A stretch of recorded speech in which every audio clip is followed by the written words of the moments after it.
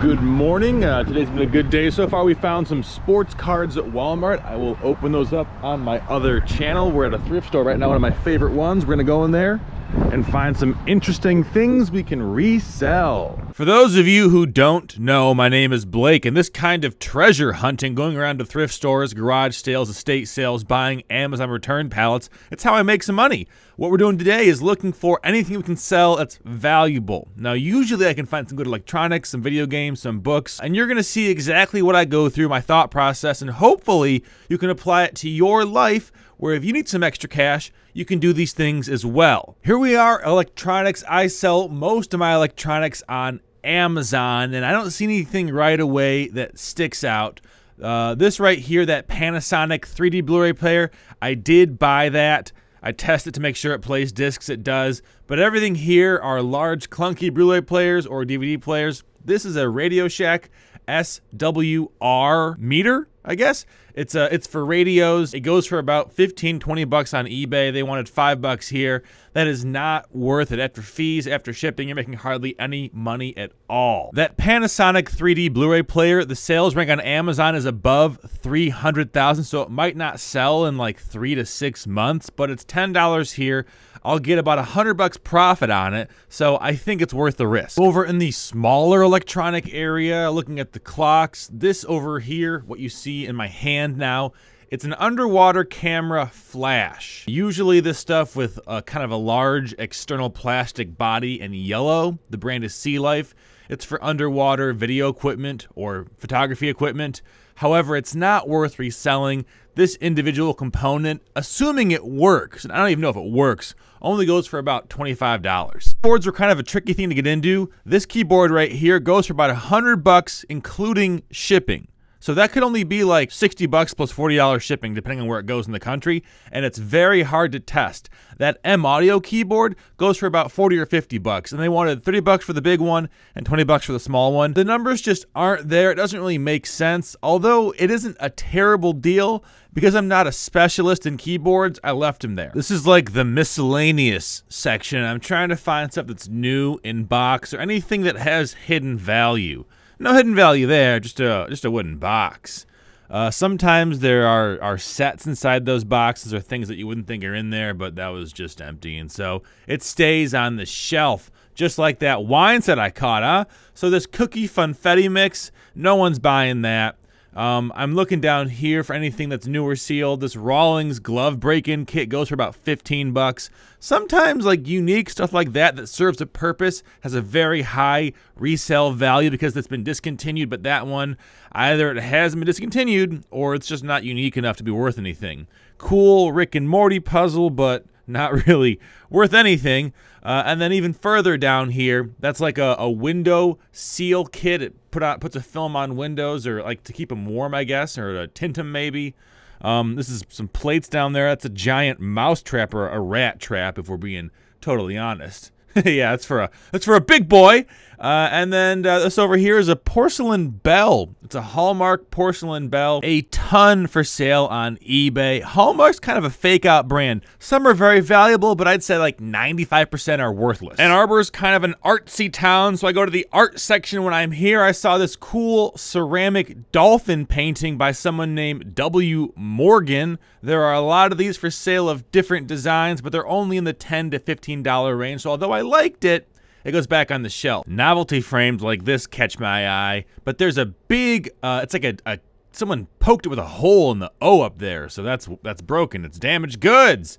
And then this, it's what's that dog called? A Havanese? Havanese in the library. It's a litho, but it's signed in the matting. So I thought maybe this is worth some money. Worth about 10, 15 bucks. So not worthless, but not worth listing and shipping in my humble opinion. I went over to the clothing racks to see what fresh clothing was out here. All the Buzz USA t-shirt, a bunch of stuff that's not worth me listing. Maybe it's better if you're in like the $10 to $15 clothing resale price range, but I want to sell home runs, baby. Nothing below 40 bucks. Maybe this Eddie Bauer cardigan could have gone for 40 bucks. They wanted 10 bucks here, and it was newer, so I passed. I thought that this t-shirt coming up was pretty cool. It's a Red Wings t-shirt back when they were, you know, the hockey team to be.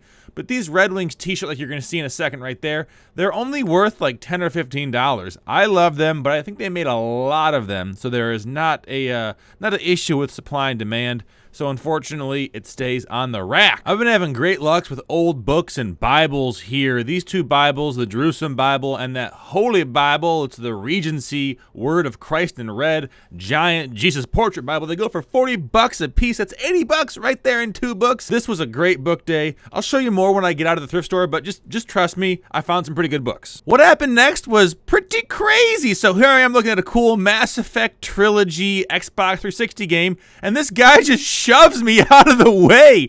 What are you doing, dude? He just pushes me out of the way and puts these games on the shelf. And so, of course, I swoop in and look at them, and sure enough, they're good. But, like, come on, dude. Who does that? I don't know. Maybe he didn't see me. I was up against the cart. He pushes the cart. It, like, rams me in the hip. I'm not, like, really upset. It was just really weird behavior. I got some good video games though, so like, I don't know, I can't be that mad. Listen, the last thing I want to do is get into a fight with a 50-year-old Salvation Army employee. That's not what I'm here to do. So I went over to the clothing rack again, found this cool Batman t-shirt. It's from like 2012, no tag, no date, but I looked it up on eBay. Unfortunately, although it goes for like 20 bucks, there's a big rip in the pit, so I put it back on the clothing rack. Here is the total haul. Unfortunately, no boxes in there, but I have that tote bin I keep in my car, so mostly a lot of Bibles, nothing too crazy, some old books. This book right here I thought was pretty neat, Maritime Labor Relations on the Great Lakes. No completed sales, but I've had pretty good luck selling Great Lakes centric stuff. Generally my strategy is listed at 40 bucks and see if anybody bites, and then take pretty much any offer I get, because I don't really want to keep that. These Chilton repair manuals, these are really great to look out for. The truck ones especially. This is for an 88, 93 Bonneville, 88 LeSabre. But then, where is it? Oh, right here. This one, Ford pickups, 65 to 86. On Amazon, this one sells for about 20 bucks. I didn't even check eBay comps, but still pretty cool. Everything else is just more media. Got pretty lucky on these video games. That was pretty crazy. The guy like shoved my cart out of the way, but whatever, you know, if he's gonna shove my cart out of the way and then give me these games, that's a fair trade, I would say. You ever had that? You ever had like kind of a rude employee? I don't know if they're just busy or if they're in a bad mood or what, but at least I ended up on top of this one. I just put my cart away. I think that probably revenue on that's gonna be $300 to $400. I spent 30 bucks, so let's say profit is like 280, just, you know, doing some ballpark numbers, which is pretty good for mostly books. Those video games helped a lot. The Panasonic 3D Blu-ray player, that'll probably take, I don't know, like 4 to 6 months to sell, but for 10 bucks to turn into 100 bucks, that's not bad, I don't think. Second stop is a Goodwill. I don't usually go to Goodwills in this area because they cherry pick pretty hard, but I can sometimes get lucky on toys, clothing, and just collectibles or sporting goods. This toy right here, Paradisipals or Paradisimals, I don't know, there's a sticker on there. I could not find a listing on Amazon. I scanned the barcode, no listing. The toy was made in 2021, so just like, that's weird. On eBay, 2 were going for 30 bucks total, and I could find only a few listings, so that was like a bunch of red flags. They wanted $8. I said, you know what? No, I'm not going to take that risk. This Imaginext T-Rex, if that had all of the parts, like the little guy and the rocket throws, that goes for 60 bucks. However, it didn't have all that stuff, so I put it back on the shelf. I'm looking through these bags for any action figure bags or little small toy bags. What I did find was, it's like little people figurines, the barnyard animals. That may have been worth it. You can sell them for like 5 to 10 bucks a piece, but it's kind of tedious to do. So although I don't think it's a dumb idea, it's not what I'm looking to do with my time, so I left it on the shelf. I thought this was nuts. This was crazier than being attacked by that guy. $12 for a Sony alarm clock. Are you kidding me? Are you kidding me? You know, whatever. This is just the way it is. Sometimes Goodwills price things really, really high. 20 bucks for that. Another $10 for this Sony alarm clock. Like, whatever. You know what? I don't have to buy the stuff. They're not making me buy it, so it doesn't really affect me that much that it costs more than they should be selling it for. Eventually, they'll learn the things won't sell, it'll sit on the shelf, and they'll lower prices. This calculator, $3 for it. I could have made like $2 on it, but again, the only time I'm buying those little cheapy calculators is if I can buy like 100 at a time. And then I can, use my time better and do a bulk buy and scale up that way. Over in the sporting goods section, I found kind of a novel driver. It's called the X Factor Hammer. That ram there is not really worth anything, maybe 10, 20 bucks. But this hammer right here, so it's made by a guy named Jack Ham, who was a big long drive champion back in the day, and it's a gimmick club. It's an upside down face. It's supposed to have a higher center of gravity, more face area. They've been making these for like 30 years, and there are people who still like them. It's not a good club. It's a gimmick. But hey, if I can pay $3 in the store and then sell it for 35 bucks, 40 bucks on eBay, I'll do that. I like weird golf clubs. I love to golf. It's like my favorite sport to play. And so if I can do that with my business, my side hustle, why wouldn't I? This Acushnet Titleist pitching wedge, maybe it'll sell in 2 years for 30 bucks. Maybe. It's super old. It's just the kind of thing that's cool to see. Titleist is a great brand, but a club this old is not worth buying, to resell at least. More golf clubs. These are not old enough to be considered antiques, really. They're just kind of old and junky. What I did see that I thought was cool is a 1-iron. A 1-iron's a driving iron. They're kind of obsolete. No one uses them anymore. I did buy this for $3. If you were to say, hey, Blake, should I buy this? I would say no. But it's just so unique, so cool that I want to be a part of it. The brand is Jimmy Crane, which I am not familiar with. But again, it's an old, probably 1960s driving iron. That's cool to me. If you want to be a good reseller or you want to make money at reselling, you have to know what things are more prevalent in your area. I'm in cold-ass Michigan, so we have a lot of very nice winter jackets that get donated. This right here is an Eddie Bauer 800-gram down jacket. It's the Ascent series. It's a tall XL.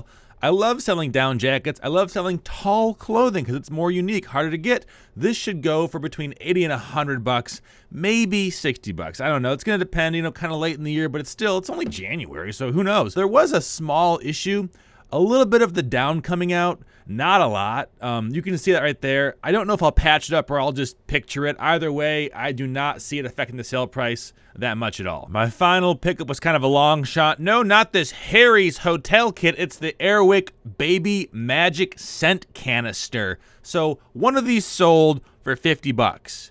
There's like 4 or 5 listings of the same thing for sale between 50 and 60 bucks. I'll list these both for $75, $80. I'm paying $5 a piece. I think it's gonna work. I don't know for sure. I'd say it's kind of a more advanced pick, but I feel good about it. All right, so these 2 golf clubs here, kind of long shots. The hammer has a good sell-through rate. This 1-iron, I'm just guessing that somebody's gonna buy that. It's unique. Jimmy Crane, not a lot of sell-through there, but I don't know, it has a good look. I like it. It's got the old blade design. And then as far as the jackets I bought, 2 down jackets. Pretty simple. Should get 80 bucks for the Eddie Bauer and probably 60 bucks for the Omni-Heat Columbia jacket. They're both in decent condition. There is, like you saw, some feathers coming through on this one. That maybe I'll have to take a best offer of like 60, but still, I paid 10 bucks a piece.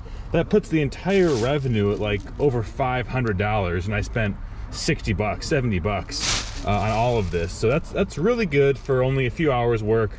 Now, time to go home, go back to my warehouse, do some listings. So thanks for watching. If you like this video, please give it a thumbs up and subscribe. And well, I'll see you next time. Oh yeah, and the secret message today, N. It's the letter N. Write down the letter N. Or maybe it's T.